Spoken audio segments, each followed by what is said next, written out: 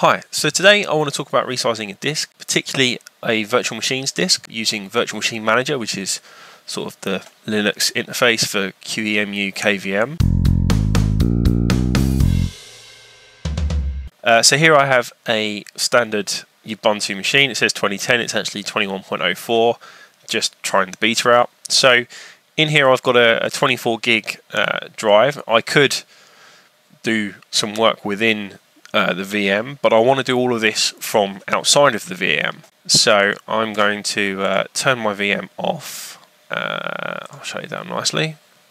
But you can see I had a 24 gig disk, which is small. The VM's off, so we're going to quickly open a terminal. We'll just double check that it's off, virsh list, just to see what's running. Nothing's running. Let's have a look at the pools, pool-list. Basically these two pools are where you store disks and whatnot, and we do volume list, vol list, and then the name of the pool. So you can see I've got some images here associated with various machines. So I happen to know the one I want is the Ubuntu 2 image. There is, if you need to, you can edit the machine name, or edit the machine. In here you can see your location, which you will need. So I'll just copy that. First thing to do is to resize the file that holds the virtual disk. So the way we do this is we do a QEMU-IMG resize.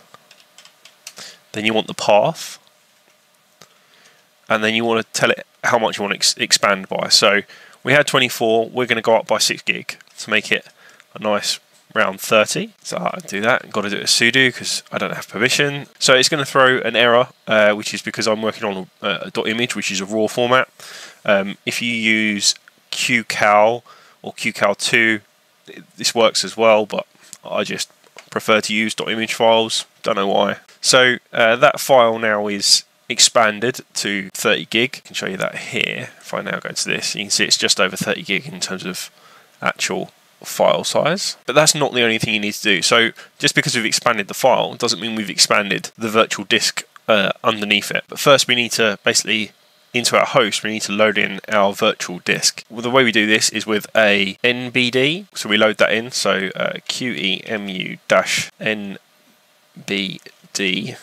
We want to connect to a file. We want to mount it as dev nbd0. We want to tell it the file we want to load. And then if we do an lsblk, we can now see these disks down at the bottom. This partition here is essentially the one we want to expand. We use our traditional like gparted or parted partition tool, and we can expand this partition. So sudo parted dev nbd0, and I'll just print them out. I'm going to tell it to fix, but you can see here it's got the partitions that are on this drive. So this is the virtual drive that we're now looking at, not a physical drive. So all of this is within the file, and you can see that our partition that we want to expand is this one. It was a 24 inside of the VM. It showed up as a 24. So we want to resize that, which is resize part. Then you give it the number of the partition, which is 3, and then we do 100%, which means it'll expand it to the whole size. If we do a print again, you can see it's expanded it now to just over that 30 gig. Well, it's expanded it up to the end of it is at 30 gig. It's less because of the other partitions that are required part of the boot process.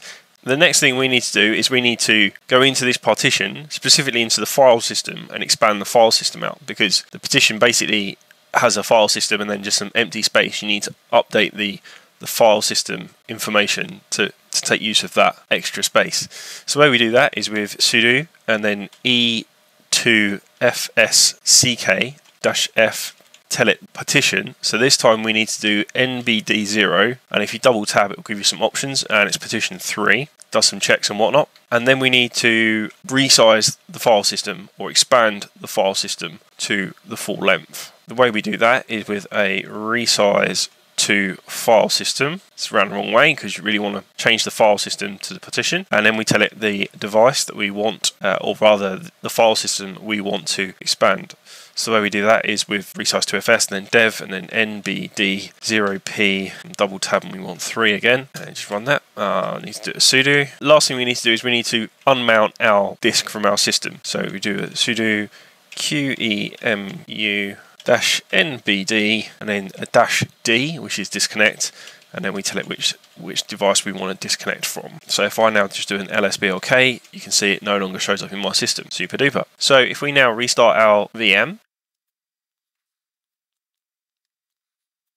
so we will open up disks, and you can now see that it's expanded to a 30 gig drive, and we've done all of that from our host. We haven't done any edits or any configuration from within our virtual machine. Also, if you have an encrypted disk, you can do the same. There's a little bit more complex, but if you follow one of my other videos where I took a encrypted disk and expanded it onto a new disk, there's a few more steps in the process. You just sort of have to merge the instructions together at the right points. If you follow basically the other one, except for rather than working on the drive, you work on the MBD rather than the SD, probably B, it should work fine.